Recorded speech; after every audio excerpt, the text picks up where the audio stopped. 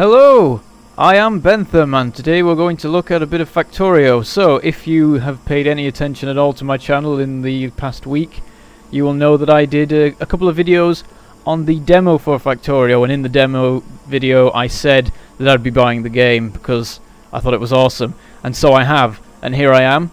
I've been playing it for 2 days and it's all I've been playing. Turns out it's massively addictive. And it's actually scaring me a small amount, but whatever. So, I thought I would just show you what is possible. Research complete. And research is happening. I will press buttons. There we go. I wasn't supposed to show you that yet. Oh, whatever.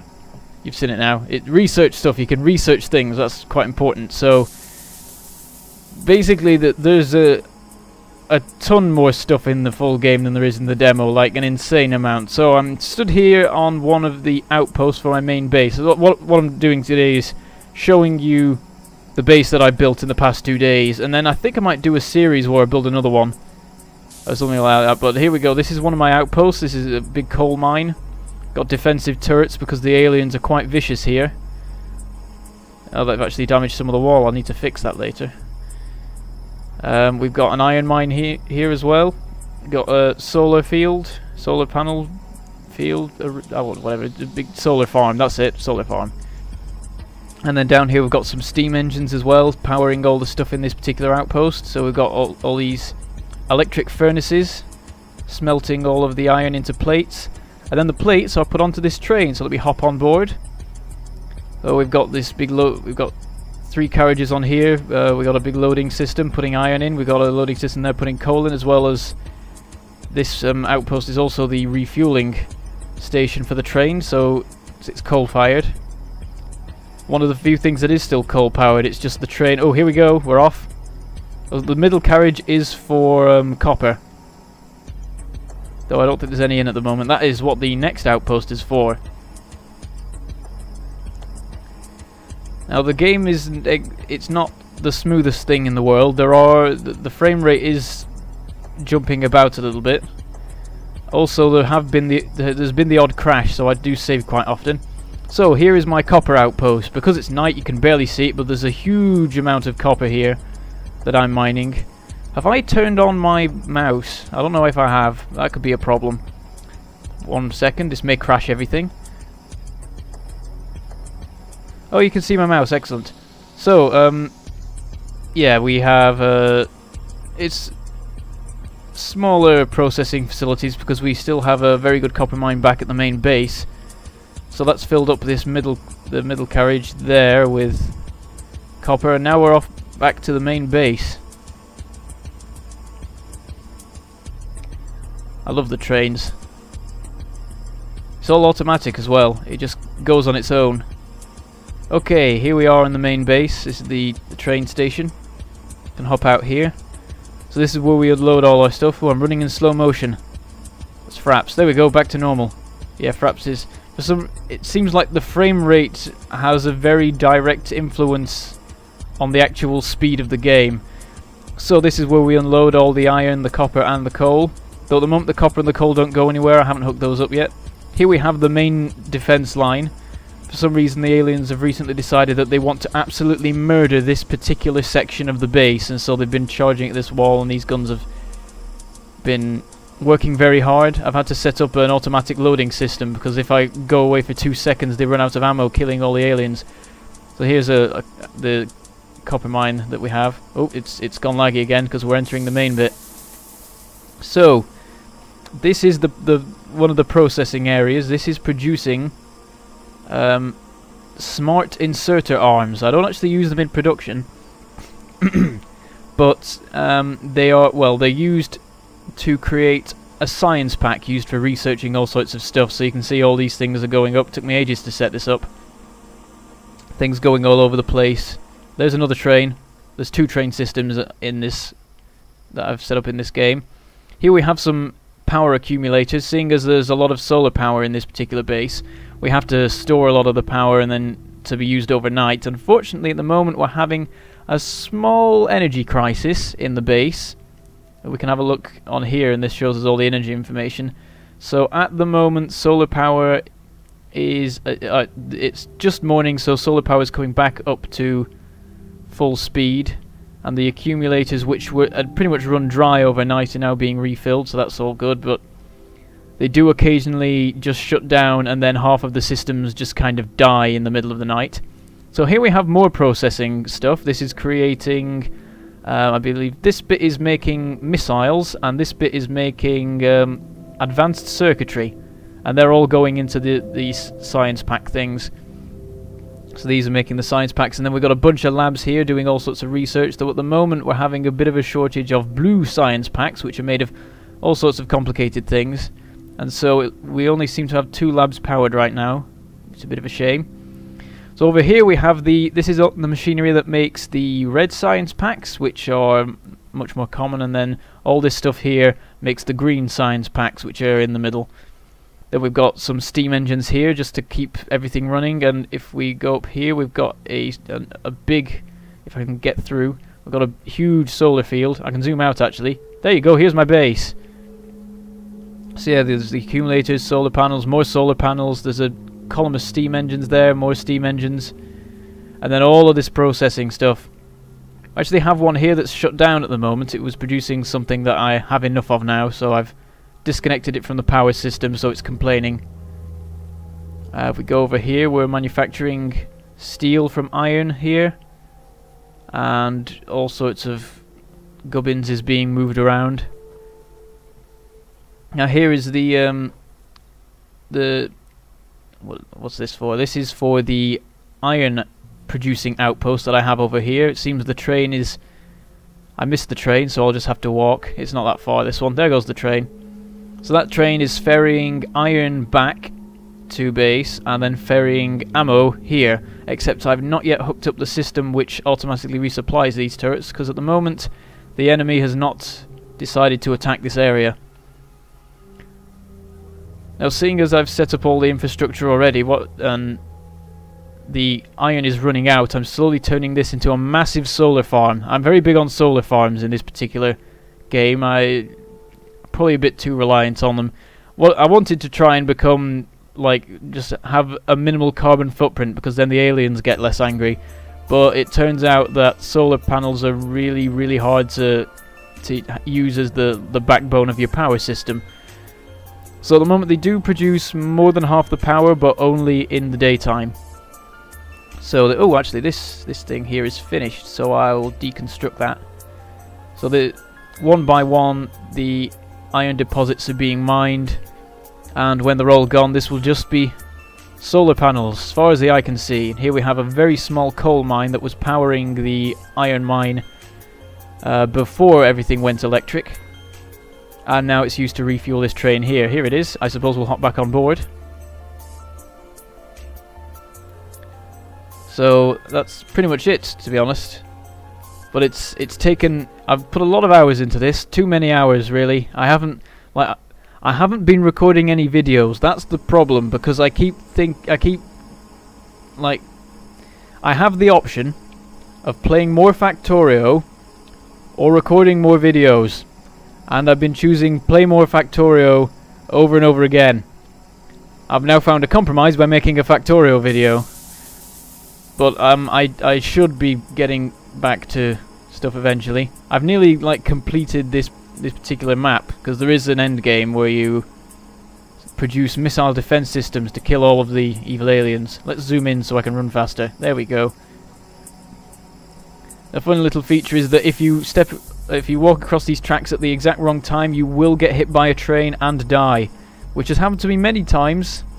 But luckily autosave happens quite often, and so I've managed to not lose too much progress, though I have kicked myself a few times for just stepping out in front of a train by accident. It's amazing how often it comes, considering there is just one train on the whole thing.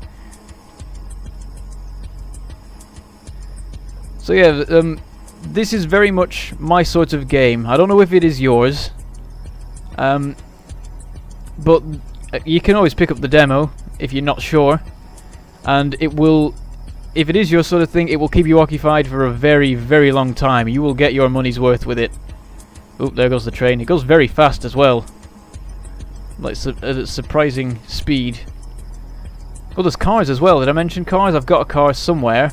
It's lost in the wilderness. Let's hop on this train. Oh, nearly missed it. So you'll spend... I think the most fun part of it is when you manage to achieve something that... Well, when you manage to set up a mechanism that does something that you didn't think you could do, but you decided to try anyway. Because I had a ton of trouble setting up the science pack systems so that I could automatically make science packs and get science done at a sensible rate.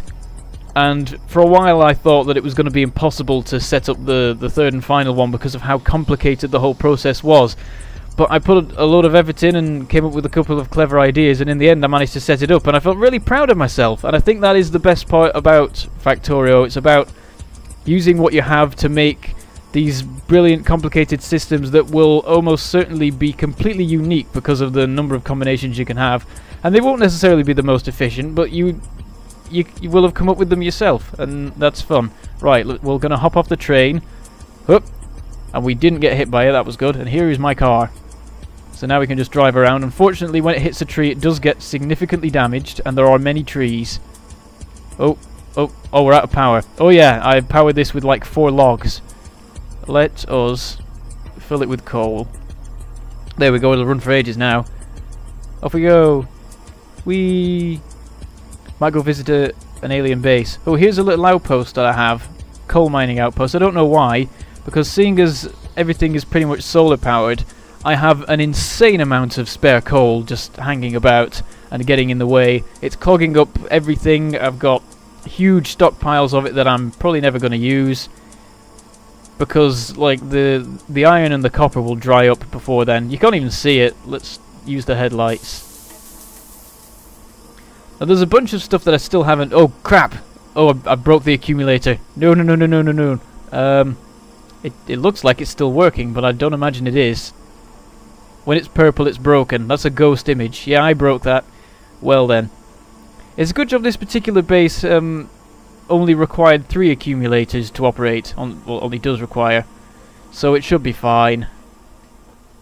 Also, the system's clogging up anyway, so it's not using as much power, being shut down half the time. I've nearly broken my car already, probably from hitting that accumulator. Oh, don't hit the power lines.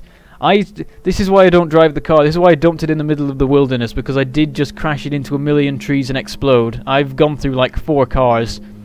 At one point it was like I went through 3 cars on a single journey, I think, when I was laying these tracks, because there was just trees everywhere and I had just kind of slammed through them and exploded. Let's reverse round here and go say hi to the train or something. I love just riding around on the train. It's awesome. The thing, you put a lot of work in, and then you get a lot of stuff out, because you get to see the systems that you build working for potentially the rest of the game. And you feel like you've achieved something. I think that's the important thing. That's what games are for, isn't it? You want to feel like you've had an effect on it. Oh, don't hit the station. God, I'll mess up the whole automated train system. I'll just drive in circles again. See, I've had a lot of fun with this, and oh god, the lag! Oh god, why? Apparently going in circles caused massive lag. Or maybe it was the smoke particles. This game likes its smoke particles, they're everywhere. Once the pollution is high enough, they just get generated around you. I'll show you the pollution that I've generated so far. Here it is, all this red. This is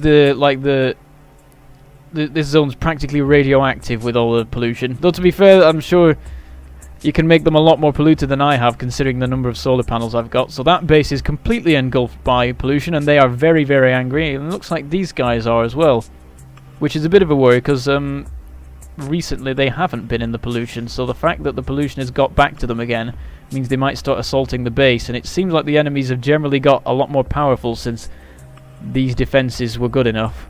So that could be a problem.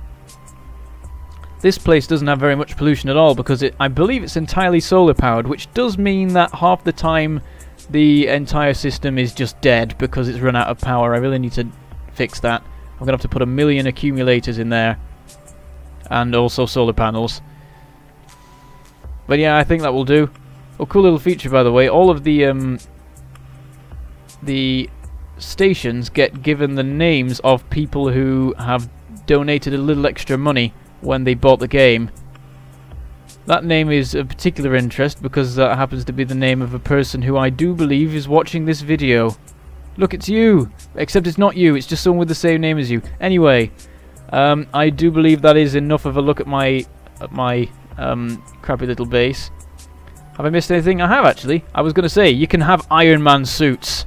That's an awesome thing. At the moment, I've just got this crappy little bit of modular armor, which I fitted with night vision, which didn't seem to be doing much earlier. I don't know if it's on. Maybe I need to switch to it. And also, a personal laser defense system thing.